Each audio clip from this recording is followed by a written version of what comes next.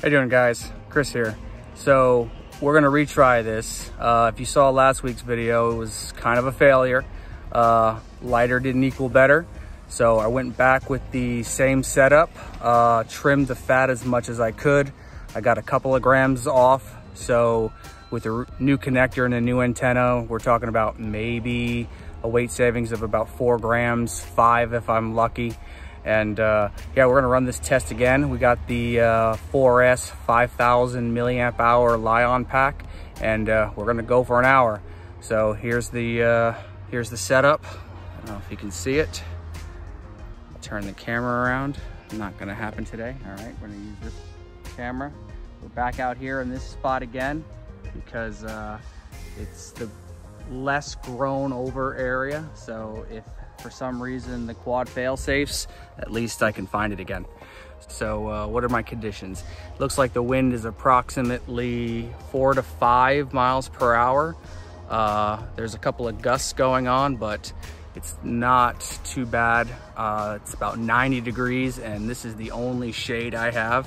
So hopefully it lasts an hour and this is all worth it and I can get some sun. We'll see. Thanks.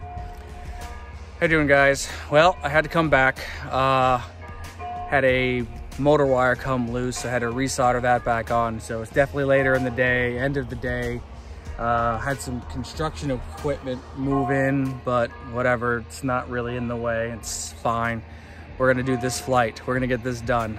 So goal is over an hour. Anything over hour and 5 minutes is icing on the cake. All right, let's do this. All right, just landed and it did pretty good. 65 minutes, give or take a couple of seconds. But whoo, there she is, beeping away. Whew. All right, let's watch the review. So if I looked exhausted, I was. That was a long time. So here's a recap. I went on to Google Maps and I outlined the area in which I flew, and that gave me a good estimate of how long the track actually was. Then I took the average of distance traveled and time, and I figured out about how fast I was going and about how long I was traveling for. Well, as you saw in the video leading up to this, good news, 65 minutes, give or take a couple of seconds from arming and disarming the quad. But that is really good for a quad that was under 500 grams. I think I just took a picture of it before the flight. I'll post it here. So 483.7 grams. Man, that was quite a flight. So let me tell you a little bit about that flight. I don't think you can prepare yourself for sitting completely still for an hour and 5 minutes, especially in the summertime when there's bugs coming at you. The sun's kind of just burning into one side of your body. Your body starts to get uncomfortable and you start shifting around. Yeah, it was an endurance feat, to say the least. But let's talk about this quad. So this is the V2 of this frame. This is the V1, right? So we started off with this, and my intent was to have a sub 250 gram 7-inch frame. Still is my intent. But then we started really getting into these Li-On batteries. So I wanted something that could hold the Li-On. So I added this brace piece right here so I could add the Li-On pack comfortably, you know, so it wouldn't wiggle around in the air, because I was having a little bit of movement because there was no place, you know, it was a big long battery and it could actually wiggle back and forth with the only one strap piece in here in the middle. So I had them add this, and then what I didn't do was take away all these holes that were existing here, because this frame is intended to be flown either in a plus style or in an X style. That's what all these extra holes were for. And of course you can do different mounting, 30 by 30 or 20 by 20. But that wasn't necessary in this because you can't fly this in a plus configuration with these extra braces or supports for the battery. So I went in and I talked to Brent, and me and him worked out a V2.1. So we deleted those holes, added a battery strap because it didn't have a battery strap in there, made it possible for 20 by 20 and 25 by 25 mounting. So this is actually V2.1, and we'll fly this again soon, but right now this is the one we just flew. This. It is a 39.5 gram frame. It is 4.5 millimeters thick. It has cutouts here for weight savings. So you still get the 4.5 millimeter thick carbon, but it's still super light at 39.5 grams. And I had this tuned to be a sub 250 gram quad, and when I was flying it at 483 grams, the tune was off. So I will have to go in and retune that. You know, even at sub 250 grams, anything above 75–80% throttle, I get some wiggles and some vibrations, but that was happening really early on at a 483 gram quad. So that's gonna need some adjusting. These motors, I love these motors.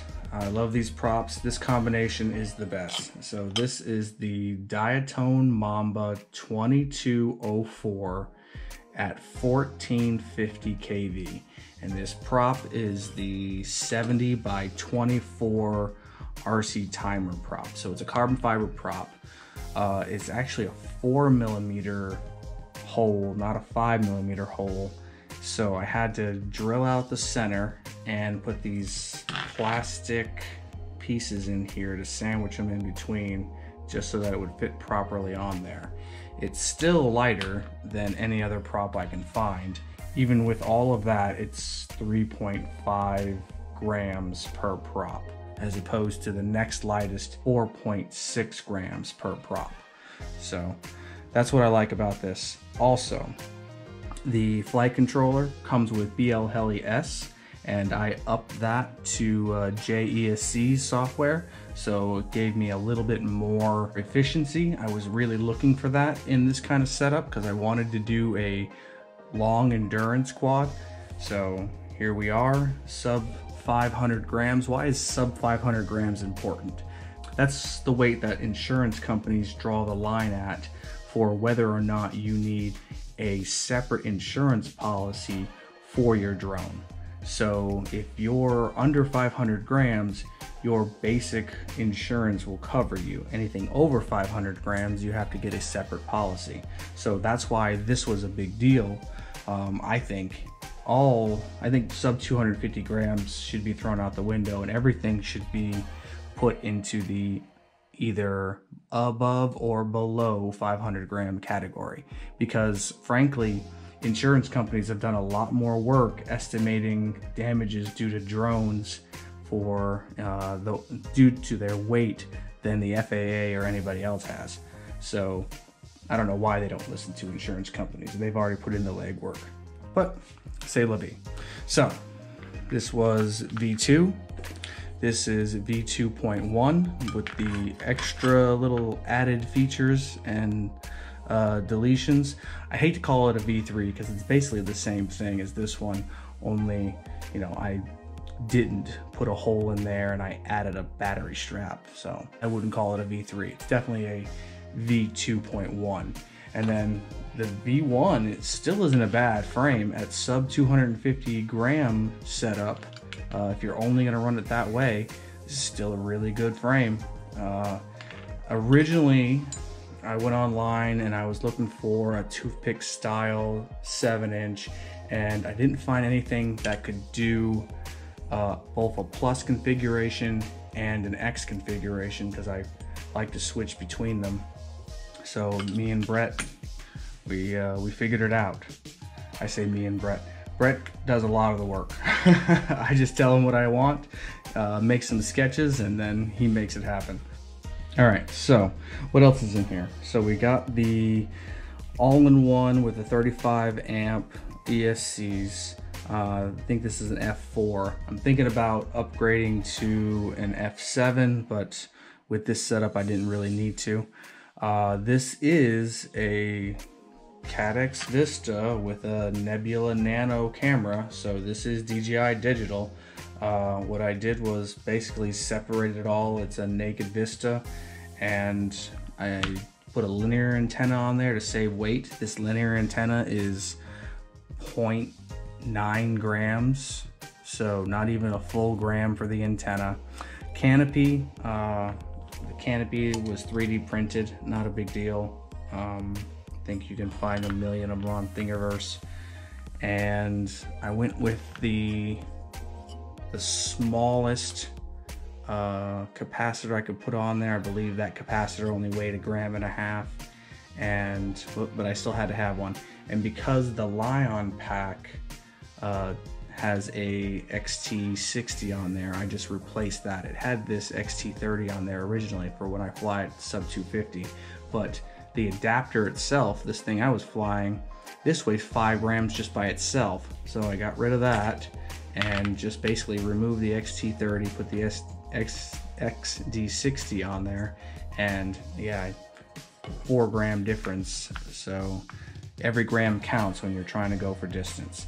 And 65 minutes of flight, give or take a couple of seconds, yeah, blew my mind. I was pretty happy. I was really expecting about 7 minutes less than that. So I think I had good wind conditions, I had good temperature conditions. When I landed, the battery was a little warm, not even excessively hot. The motors were just perfect. I mean, they weren't hot at all. They were just perfect.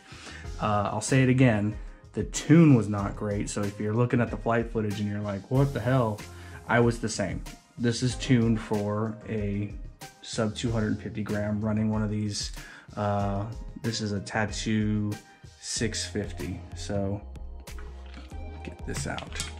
So with a Tattoo 650, these are a little bit heavier than the GMB batteries I normally run, but with the Tattoo 650,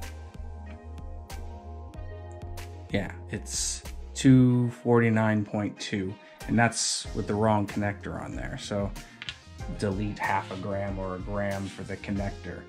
And the GMB battery, what I normally fly with, that guy. So this is the guy I normally fly with. This is the GMB 4S650, and that gets me at 242.1. So either way, it's under sub 250 grams.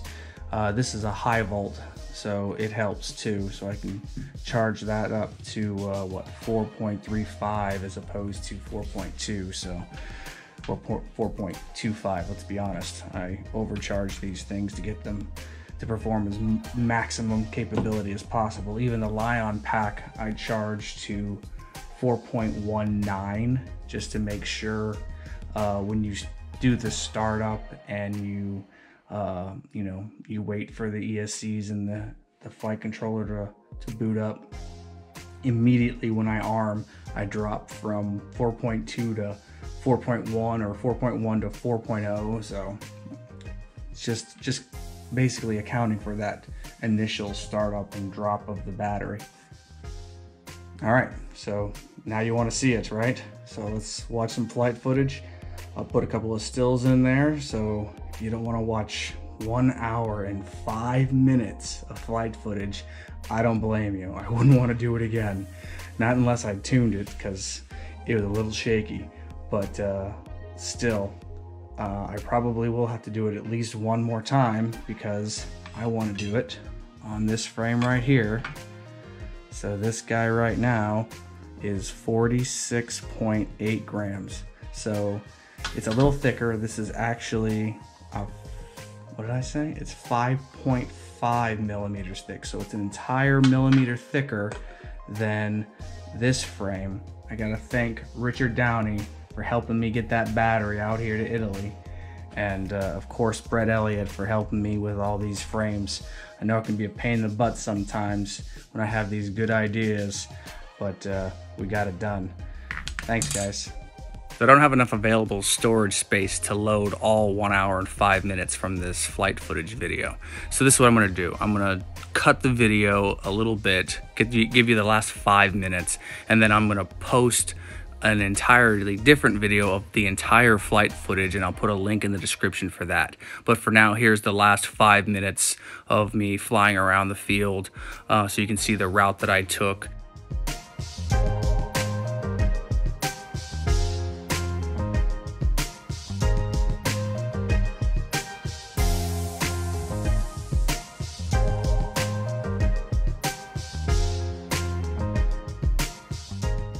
This is me giving a celebratory thumbs up when I passed the 1 hour mark. I think this was 1 hour and 1 minute.